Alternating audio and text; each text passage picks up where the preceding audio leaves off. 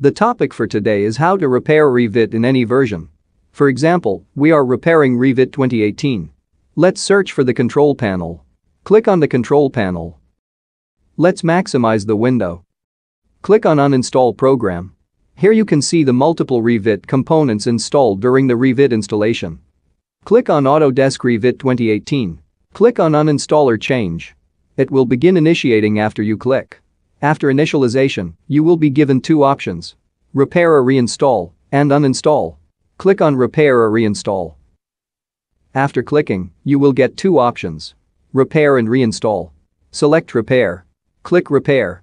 After clicking, it will start updating the product, which will take some time to repair, so fast forward through this portion. After a successful repair, a finish page will appear. Click on Finish. Let's restart Revit 2018 and it will work smoothly. So in this process, you can repair Revit in any version. Like, subscribe, and share our videos for more interesting topics.